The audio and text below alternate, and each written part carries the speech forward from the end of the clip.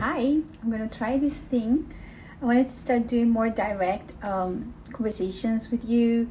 I just recorded something, it was 10 minutes too long, and I wanted to talk a little bit about aging, wrinkles, white hair, control freakness, and just saying that I'm really excited about starting to have a new way of connecting. For me, connectivity is the most important thing because it really relates to the fact that I am very much about my emotional body. And when I connect to you, it makes me feel that I'm alive.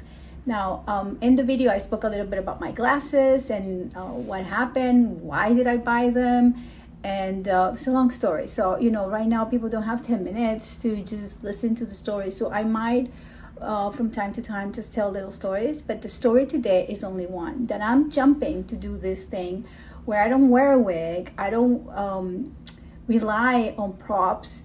I show myself as I am with my aging, my hands, my wrinkles, my white hair, and my grace.